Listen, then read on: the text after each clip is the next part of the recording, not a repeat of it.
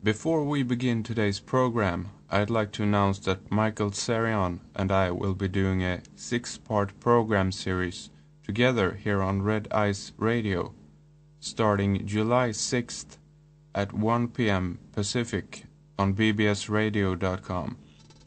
During this 6-part series, we'll also be having a contest, and you'll have the opportunity to win one DVD per program from Michael Sarian's acclaimed DVD series, Origins and Oracles.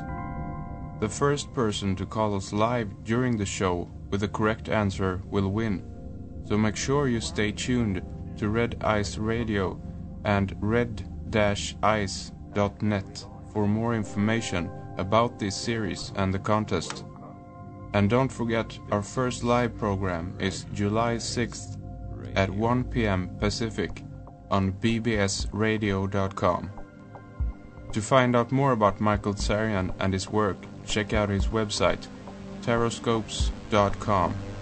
Truth against the world. Hello, my friends, and welcome to Red Ice Radio. Thank you for tuning in to bbsradio.com, or if you are listening from the archives sometime in the future. This is Henrik Palmgren, coming to you from the west coast of Sweden. I am the editor of the website red-ice.net, and I am your host. Today we have a very special guest with us. I'm very excited about this program. Author and researcher Brad Steiger is with us. He is a titan within the field of ufology, all the things mysterious, the occult, and things commonly referred to as the paranormal. And I recently bought a copy of Brad and Sherry Steiger's latest book, Conspiracies and Secret Societies, the complete dossier. And it's an encyclopedia filled with interesting topics within the world of conspiracies, meaning simply the world that you and I live in, of course. But unfortunately, as things are at the moment, a world that the majority of people are unaware of, it seems. But here is where the beauty of this book comes in, because it is like a crash course into these controversial subjects, and even more wonderful is that it simply presents the available theories without making conclusions or making suggestions on how you should interpret these theories. And I wanted to have Brad on today to talk about some of the fascinating subjects in the book, but also maybe to meander into a few other topics. I certainly want to hear more from Brad's unique perspective. I know that he has been researching these kinds of subjects for some time now, and I can only guess at how he sees the so-called research community and how it has changed over the years, and certainly with the advent of the internet. So it's going to be fascinating to hear more from Brad. So hello and welcome to the program, Mr. Steiger. Thank you very much, and please, Henrik, just call me Brad. Okay, Brad it is. Thank you for taking the time to be here. I know you're busy and writing on another book, so I really appreciate it. Just coming to the very kind of the little smoothing out parts now. That's the stage it's in right now. Great. And before we dive into some of the subjects in the book here, and I'd really like to know, just a little bit about your background. Of course, this program is, as we said, just an hour about, so we certainly don't have time to cover it all. But how long have you been researching these kinds of subjects now? Well, I could give the melodramatic answer and say all my life, because the house in which I was reared was my one side of the family immigrated from Norway in the 1880s, when there was really a great Scandinavian immigration, and so the house that was built on the home place, as we call it, was from my great-great-grandparents. Yeah. And when I was just a child, I could, it seemed like every night, this man and this woman would stand beside my bed. And I didn't recognize them. And they were very stern-faced, and they were dressed. But yet I would hide my head under the covers, and then I would come out, and they're still there. And I'd hide my head. They're still there. And finally I decided, well, they're not going to harm me. I guess it's all right. Well, it wasn't until years later that I saw that was my great-grandparents, Ole and Merritt, standing there. Because I found some pictures of them, and that's who it was. So I grew up in a house that had been a former stagecoach stop. So we had all kinds of phenomena there. We would get up in the middle of the night, and you'd swear, that a horse and wagon had just come down the lane. You'd get up, and there's no one there. And so I became accustomed, and it took me a while because I'm a country person, and in those days when I grew up, I'm 70 years old now, so we go back, and in the 30s in the United States, where we lived, it's still pretty remote, and I wasn't really exposed to other children very much until I went to school. I could speak English. Many of my cousins couldn't. Okay. And so there's quite a, we identify so much with what's happening in America now. Yeah.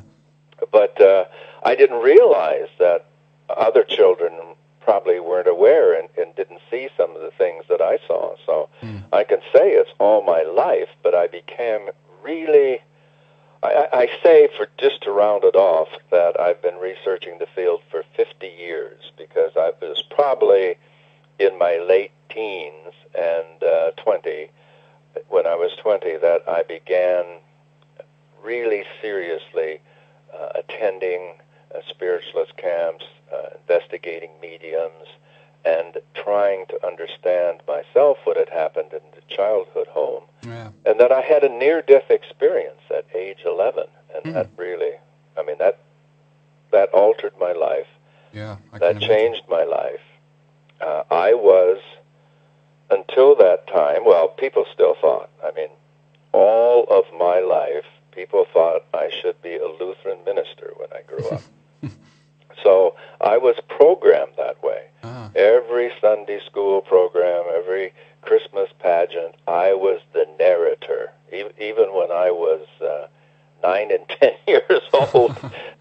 And this was all the way up to high school, but I was the narrator. And everyone thought, oh, what a fine minister he will make. Well, after my near-death experience, I said, what I want to do is to prove that what the pastor is up there talking about every Sunday is real. Exactly.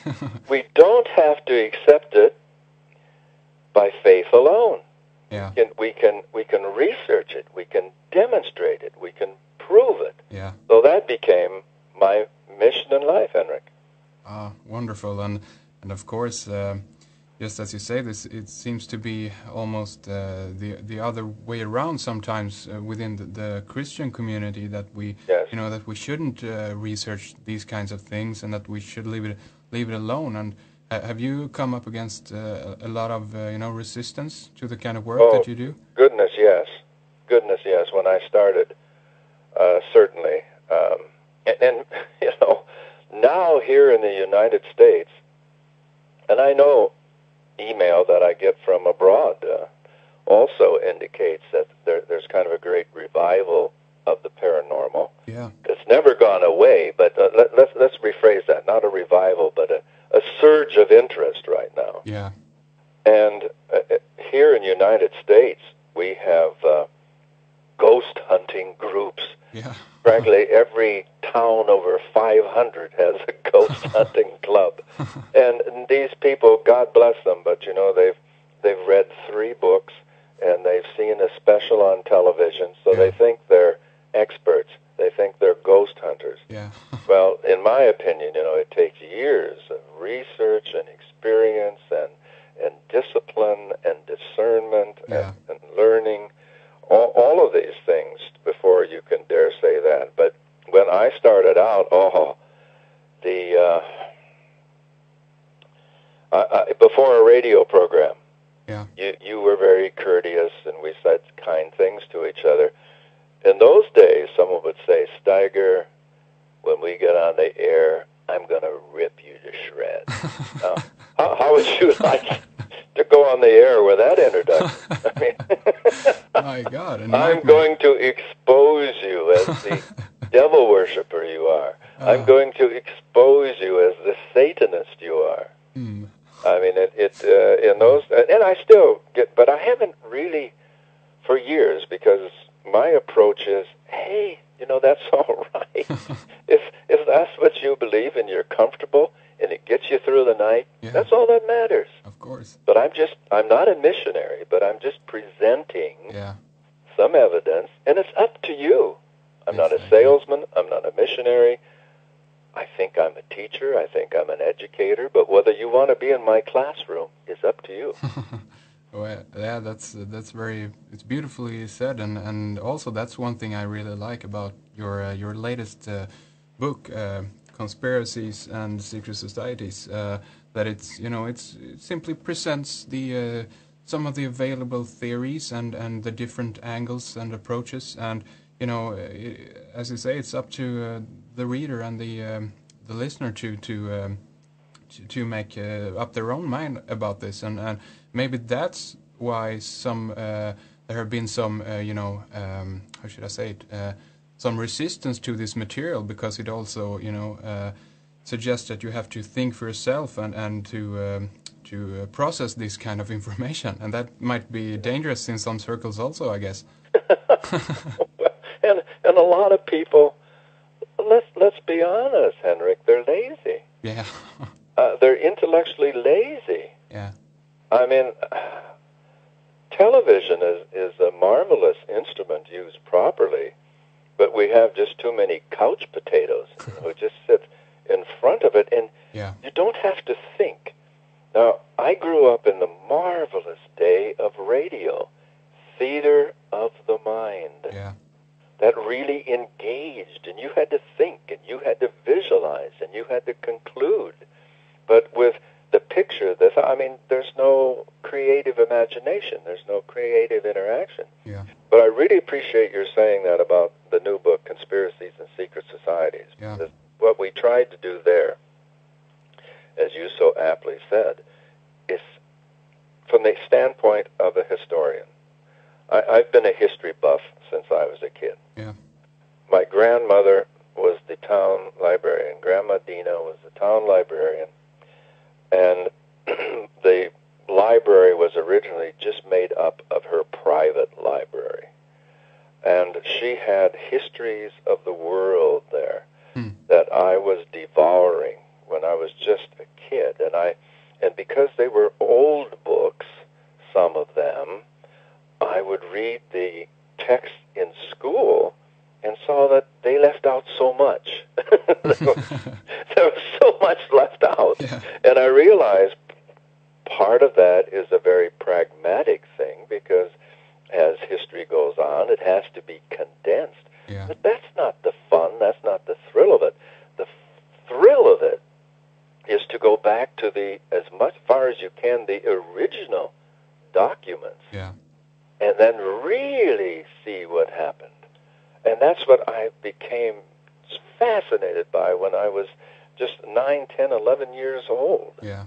And I remember I still remember the first day of one class when a new teacher, he had just graduated from Teachers College, and he made a statement about Rome that I raised my hand and pointed out was patently false, that there was no basis in that. Okay. And, of course, you can imagine how a young teacher reacted to that. Yeah. And he said, well, all right, then you do a paper on that. And I said, I'll do a paper, but it would say the same